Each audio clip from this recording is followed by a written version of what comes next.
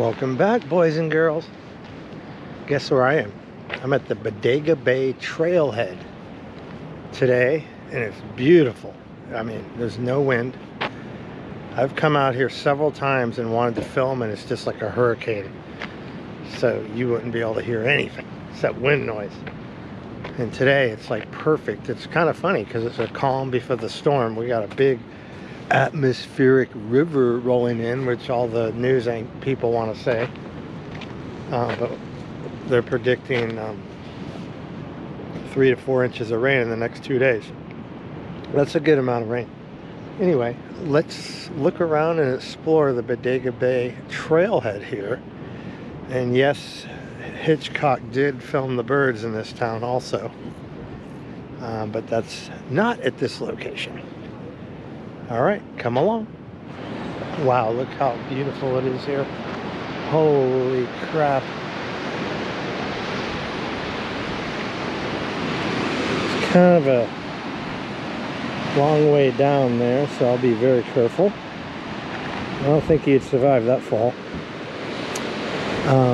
But wow, what a beautiful day. It's stunning out here, I tell you.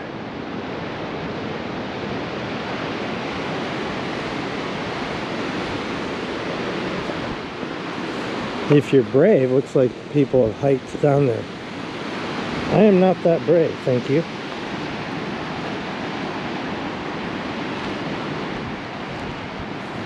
I'll hold the camera out over the edge with the extension pole and you can take a look. Pretty far down. Look at the water. It's nice and clear too. It's not all murky today.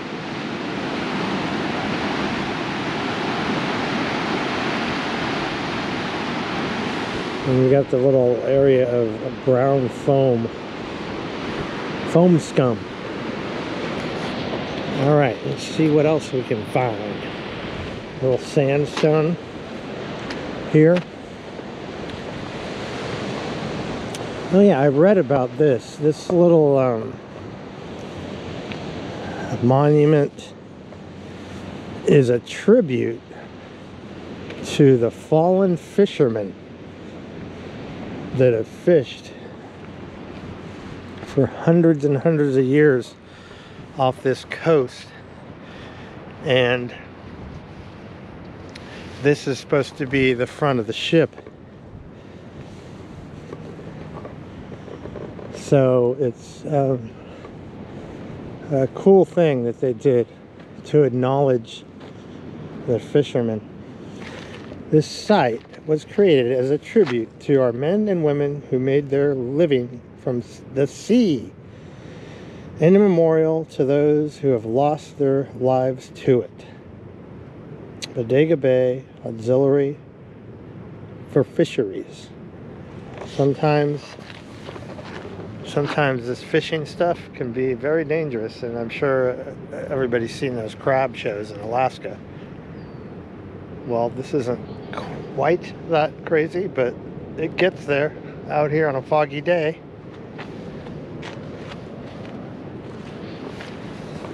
I don't know if you can see, but there's a seagull drinking puddle water there. He's all, this is pretty good. I like this puddle water. It's got a little dirt mixed into it. It's not your normal puddle water. Well, if you think about it, he's a seagull and he flies around getting salt water in his mouth all the time, and this is nice fresh rainwater.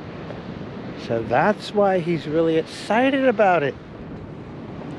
Doesn't trust me too much. He's moving on.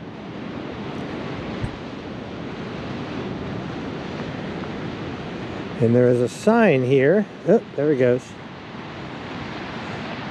You know, wouldn't it be cool to be able to fly? You see how he just ran off the cliff? Maybe in some other lifetime. This is a beat up sign. There's just an old picture of an old fishing vessel. Chinook salmon.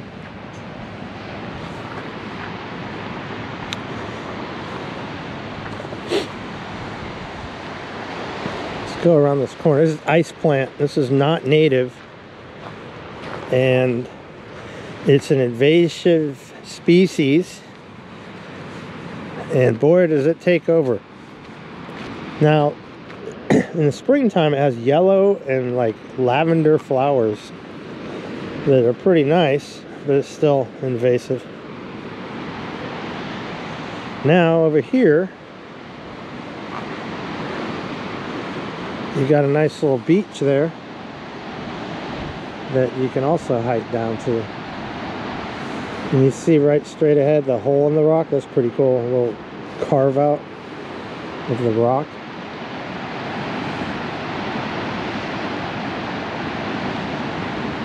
Now if I only saw a whale right now or something, that would be neat, huh?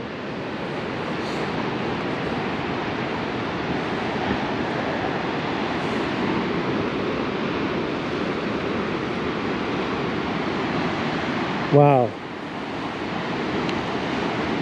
I'm going to just hold the camera here for about 10 seconds so you can enjoy the beauty.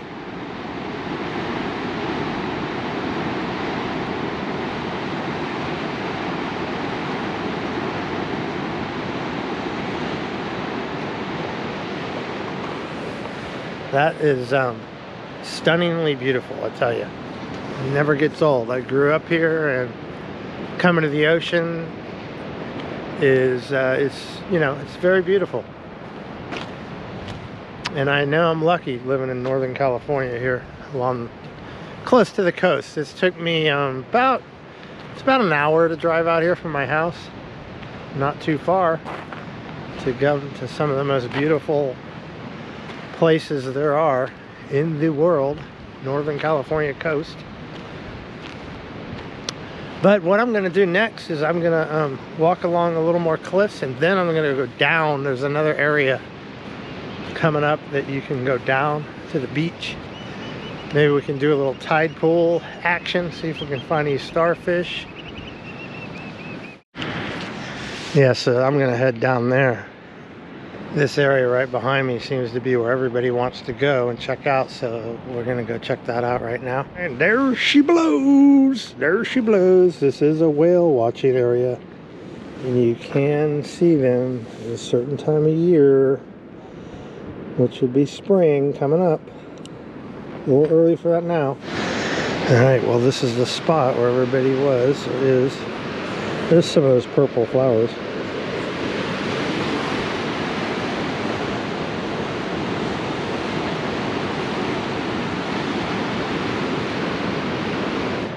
If any of you are clam chowder lovers, there's two amazing clam chowder restaurants right next to each other. One's Spud's Point, the other one's called Fisherman's Cove, and they both have their absolutely delicious clam chowder, and it's on the way to the Bodega Trailhead, or head to where we are.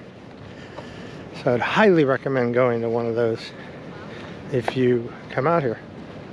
Here is another sign: conserving California's treasures.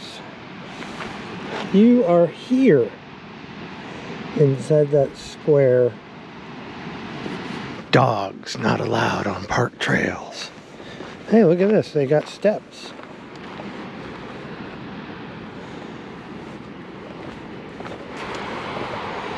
Try not to fall on my ass just now. More of that ice plant. Some of you watching this will remember the movie The Blob. And this ice plant reminds me of The Blob. For those of you who didn't see the movie, it's literally like, what is that stuff that everybody used to make in school with Elmer's glue and slime. So The Blob was a movie filmed in the 50s, way before we invented slime, and it was about a giant blob of slime basically that oozed everywhere and killed people. It's actually a pretty entertaining movie to watch if you ever want to check it out. All right, we've reached the beach.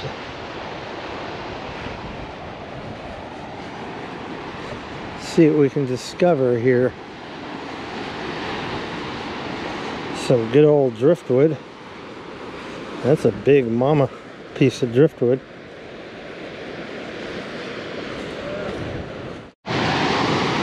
Wow. It's even more gorgeous when you get closer.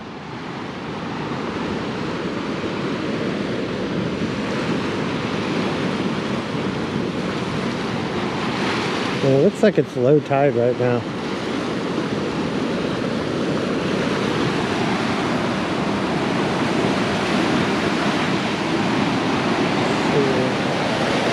Coming now, it wants to get me. Wants to get me. Look at all the mussels on the rock here. Lots of them. Alright, we need to find a sea anemone and a starfish. I already see sea anemones. You see those big ones over there?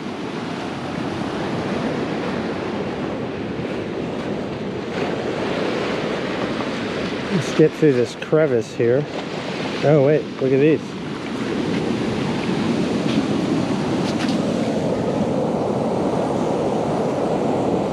See them moving?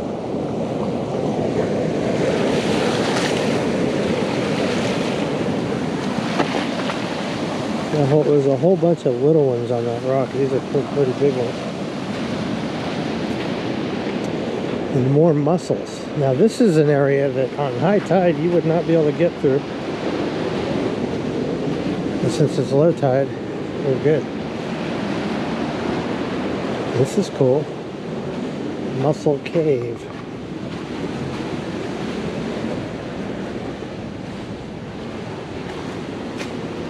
Wow. Very cool.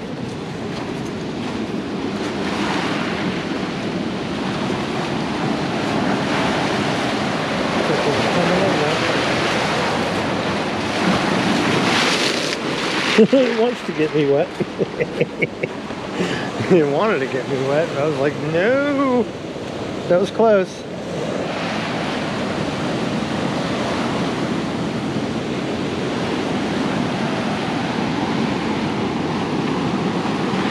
Look at all the mussel shells. See them all? Pretty big one.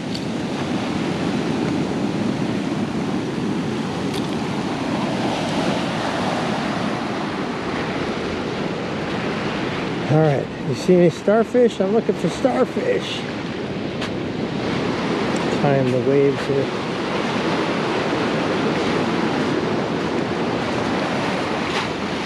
There's another tide area. Now this would be a place where you might spot a starfish. Oh, there's one.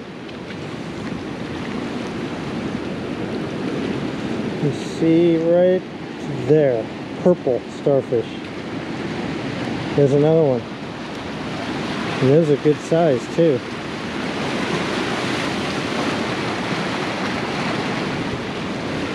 I don't see any orange starfish though.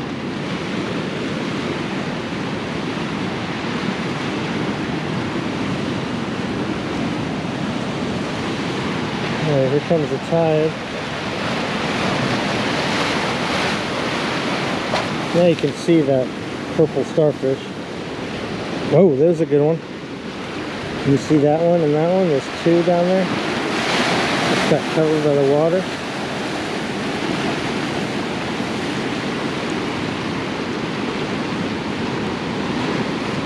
This is like the perfect place for starfish to hang out. Here's a tide pool. Wow, look at that sea anemone there. That one's huge. Let's go check that out. You see it there? That's a good, like, 10 inches wide, round. It's a good one.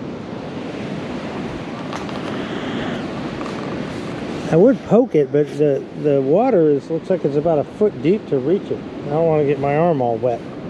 Okay, you want to see these guys in action? Watch.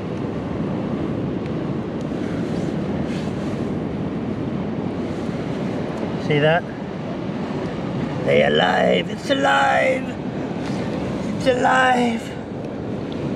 When you touch them, they're like, it's like touching masking tape.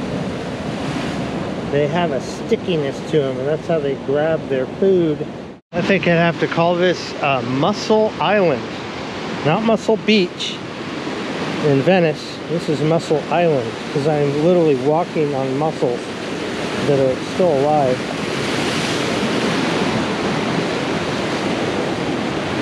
And there's another sea urchin, or sea anemone. Urchins are the purple round ones. Comes the wave.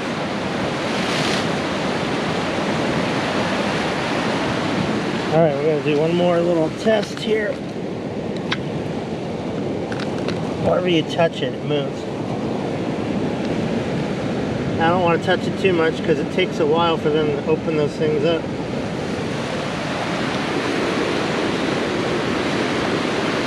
This is pretty wild, walking on a sea of mussels.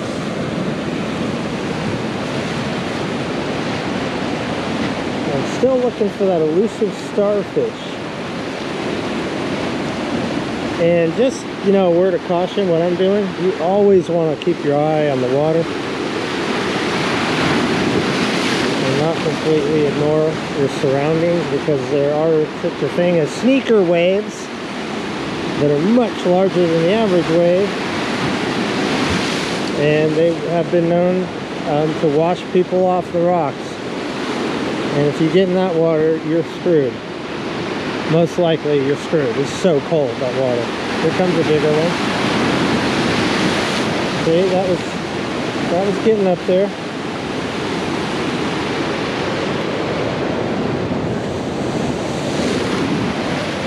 And that one came ripping in. Look at this one.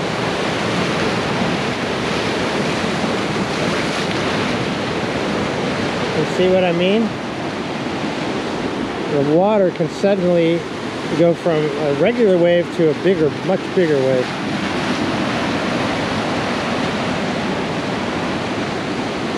Man, it is really beautiful out here though.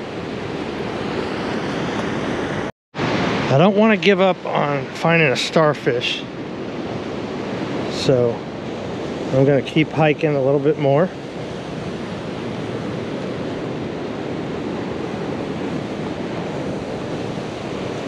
Growing up in this area, I would take field trips to the ocean and go tide pooling, and that is a very cool memory I have of growing up in Northern California. Here comes another wave.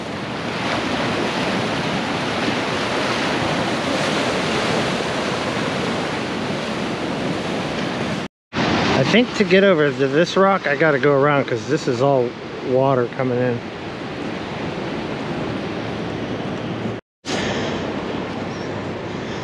So I'm around the corner. It looks like there's a little area here you can traverse over.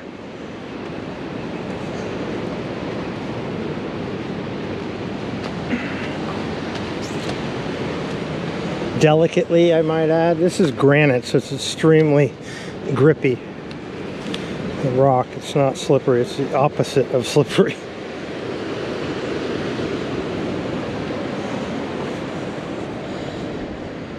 So to get around, I guess I got to go around down there.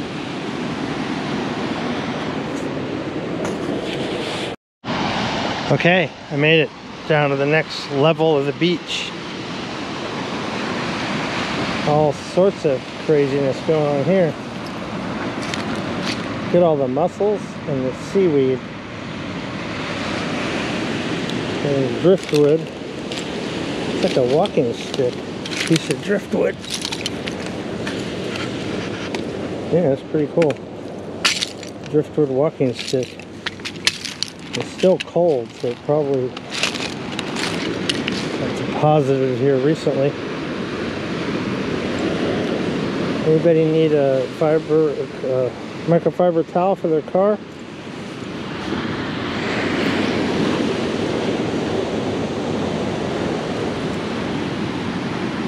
Okay. All right. Look at that cave. That's pretty cool. I think that cave is saying, walk through me, walk through me.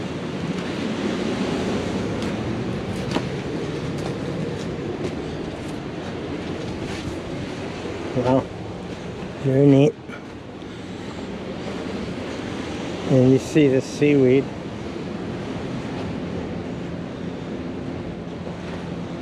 Starts here. It's all the way down. Keeps going down. I've never really seen one this long. Usually they snap to here. That's pretty damn, what, 45 feet, 50 feet? It's pretty big. All right. Ah, we found them. The starfish. They're out. There they are. Awesome. Two more. Ooh. And check this out. Ta-da! Orange. Mighty orange. And another purple one. Just hanging out.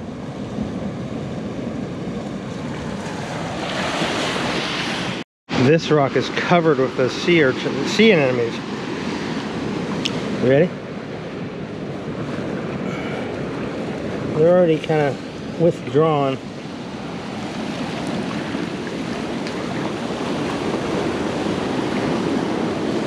I'm just taking a look here before while the water is out. There's another one there. The tide rolls out, gets me. Yep, would've got wet. Would've got wet. Wow, look at the colors of this abalone shell. Wow, that's beautiful. Look at that. Nature's beauty, huh? That's awesome.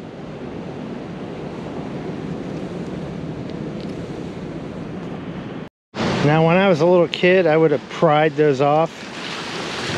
But now that I'm older, I don't feel like messing with the wildlife like that. And that's a pretty big starfish, and the force I would need to take it off that rock would be a lot. But in this one shot, there's 1, 2, 3, 4, 5. I like the orange one a lot. And this guy's unusual because I think half of it's buried. Might need me to save it. You know, it just dawned on me. It was so close to sunset time. I'm probably gonna have to stay and watch the sunset. So that'll be at the end of the video. So keep checking it out and we'll see the sunset a little later. Sometimes you just can't explain things. This is a piece of steel. Looks like 1/4-inch steel bolted to a rock right by the shore. If anybody knows why that's here, leave some message in the comment and educate us, because I don't know why that would be here. Must have something to do with fishing, maybe. Thousands upon thousands, if not millions, of mussels. So if you were in the Walking Dead environment, there'd be plenty of food there to eat. Or the Naked and Afraid.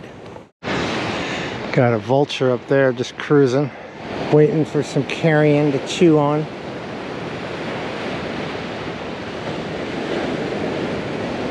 I can't believe how nice of a day it is. It's just, man, it's beautiful. Check this out. Didn't even see this guy hiding. See him in there? He's buried in the sand. So I imagine he's gonna wait to really high tide and loosen himself out of there. And this is the canal, wave canal. There it comes.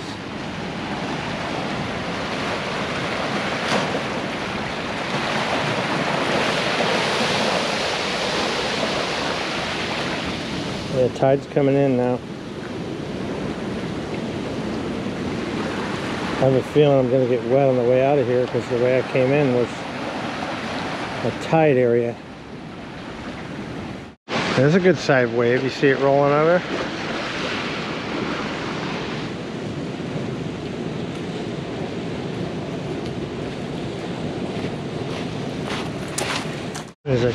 There's a crab shell. That's all that's left. No pinchers or anything. Is that a shark head? It's a shark head. Check it out. Look at the teeth. Oh, no, it's, what do they call them? Monkfish? Look at the teeth of that guy. Razor sharp. Oh, we're gonna get bit by him, I'll tell you. Those are some sharp teeth.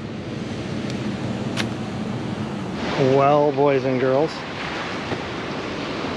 Some of the sand I'm stepping in is like quicksand. Anyway, we're gonna go back up and start the sunset process.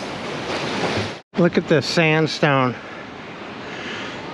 How the wind has etched it out. Kind of looks like a miniature Grand Canyon. Okay, going back around the edge of the drop-off. But it's granite rock, so it's solid. As long as you're walking solid, look at the glistening of it. Looks like gold in there here, rocks. I changed my mind because I came around the corner and there was a young couple being romantic, and I didn't want to interrupt their romance. Okay, I made it. I'll get past. I'm going to turn the camera around so you can see what I'm looking at in a minute. It's really nice.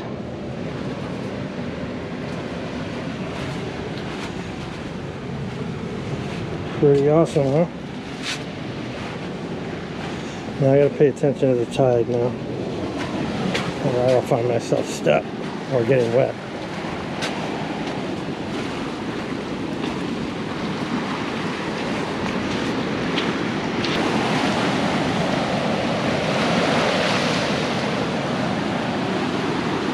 It's gonna be an awesome sunset, I'll tell you that.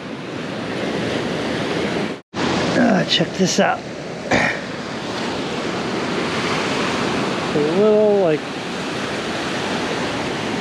I think it's a kind of sea urchin shell. That's a cool one.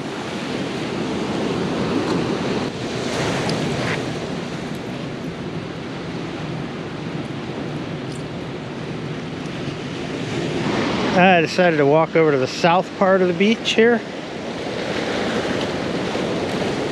Lots of sea urchins on the side and mussels. There's a little another little area. Oh, the water's real deep there. Look how it just drops off. It's like, looks like it's like 10 feet deep right there. And if you look close, straight ahead of me, there's more starfish. Looks like another purple one. Kind of hard to see, but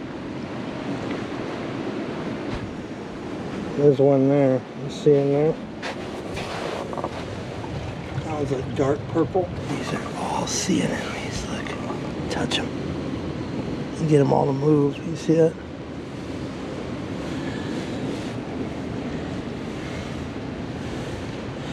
They are going to need the water soon because they don't like sitting in sunlight with no water. Okay, as promised, the sunset in Bodega Bay, and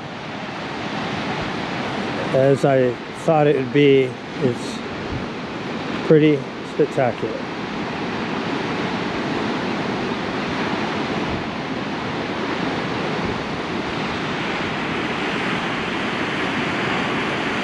Well, thanks for coming along with me today. Hope you liked the video. If you did, give me a thumbs up.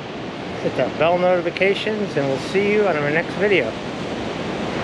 At the end of this video, if you want to watch the whole sunset, at the very end, I'm gonna put the camera on a tripod and just let it roll so you can sit and watch the sunset. All right.